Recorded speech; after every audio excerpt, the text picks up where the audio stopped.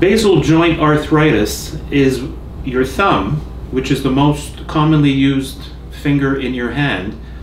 has a saddle joint, and that saddle joint gets used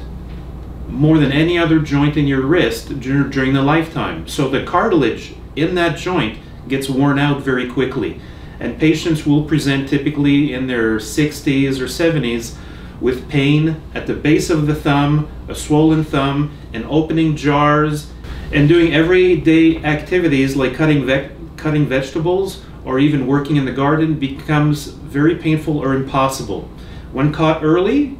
we can treat this with injections of cortisone, but eventually somebody that has wear and tear or premature degeneration of this cartilage at the base of the thumb needs to undergo some kind of procedure to reinforce that joint.